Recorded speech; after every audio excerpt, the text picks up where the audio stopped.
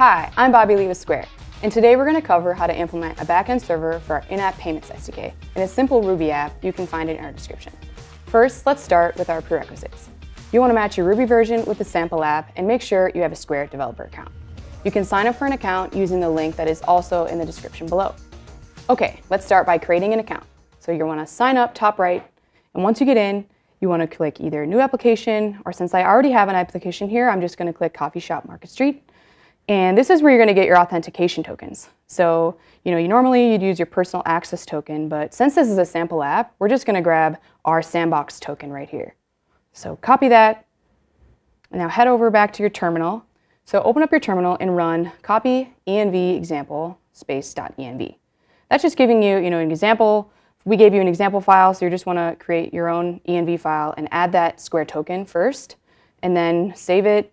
And we'll go back over to our browser and grab the location ID. So bottom left, again, there's a Sandbox one we're going to use, and we'll want to save this back in that same env file.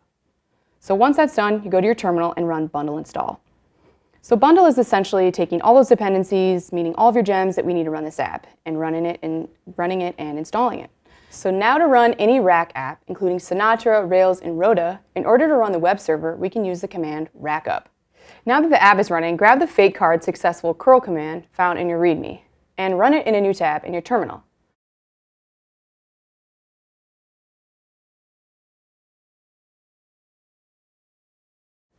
Woohoo! Success! Okay, what's going on here? Let's say you have a mobile app, the customer just filled out in a payment form. Behind the scenes, Square just encrypted the card details and is giving us a single-use token called a nonce.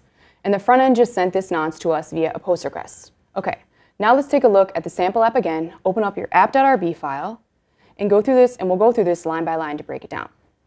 Okay, so first let's cover all the required gems. .env/load is loading our environment file so we can use those tokens. Rhoda is the framework. Secure random, which we're using to generate a unique key to set our item potency key. Then Square Connect gives us access to Square Ruby SDK gem. Now, here's the app class that inherits from Rhoda, our framework.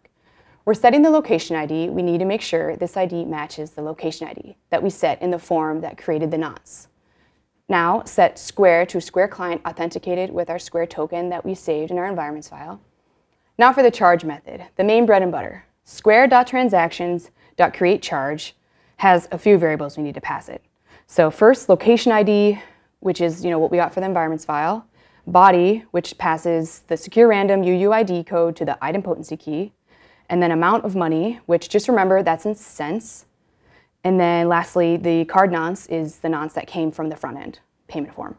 Now we've created a single route that accepts post requests. And in this route, we're passing the nonce to the charge method, which we've defined above, and we're going to return the JSON from the raw body. So there you have it. We took a nonce from the curl command /payment form post request. And if this wasn't a Sandbox example, you'd have $1 in your account, which is pretty cool. Now we'll go back and run one more curl command. We'll start with the incorrect CVV. So open up your README file and copy the CVV command.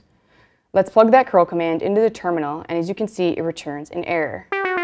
This means the customer has entered CVV incorrectly.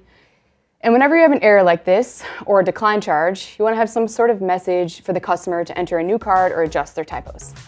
So there you have it. That's how you take a payment. If you have any questions or feedback, look in our description for links to our Twitter and developer community. Thanks so much for watching.